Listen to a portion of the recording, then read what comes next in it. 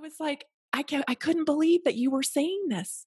You were saying, that we can be proactive with our health. And just the fact that you're mentioning these things right now is so different. Do you realize how different your methods are?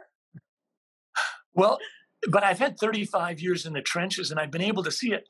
I have patients that weigh 300 pounds and their ideal weight might be 220.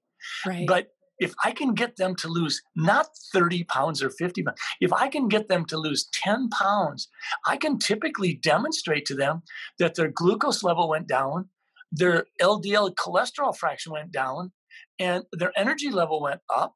They feel better. Their blood pressure is better. And I can show them that. I said, we don't have to do everything in a month, but if we just start making incremental changes, and that's the way we're wired as humans. Yeah. When we make a little progress, it's better and easier for us to make a little more progress. When my wife and I were raising our kids, we made them do a half hour of study every morning in the summer. Not because we were taskmasters, though we may have been, Yeah. but it was because we wanted our kids to, at least in one subject area, develop an area where they felt like they were really good at it, where they were Right. experts at it. Right. So we had 7-year-old children that could do the multiplication tables pretty darn well. They might not have been super at this, or this, but if they get a taste of doing well, a taste of achieving, a taste of excelling, Mhm. that'll stimulate their appetite to want to do more.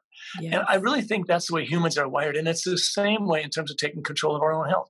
One of the biggest travesties that's gone on in the last 80 years in, if you will, Western medicine is if you go back to 1940 when we started to have availability of antibiotics, the world pivoted.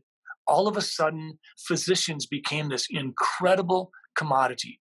We became smarter in the space of a year. We became talented beyond imagination in the space of a decade. Christian Bernard did a heart transplant, and all of a sudden, there was nothing we couldn't do. What did that mean? That meant that people had to genuflect in front of physicians, never argue with them, and say, Right. "Thank you, doctor, for being willing to see me."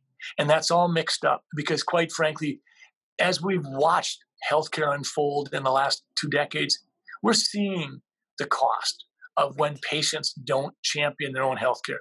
It's physicians pummeling, bullying, prodding, taking charge of patients' care, and getting frustrated with patients for not getting it done.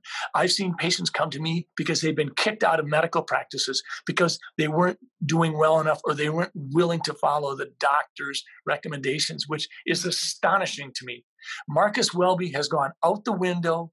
Doctors are now the kingpin. We're George Patton walking around commanding the troops what they'll do, when they'll do, and how they'll do it. And you don't get results then. Right. You don't. Right. We need to have patients be their own best champion. We Right. need to remind patients that they're capable of it, that they don't have to be frightened, because when we frighten them, we paralyze them. And when we paralyze them, they are not as healthy as they could be.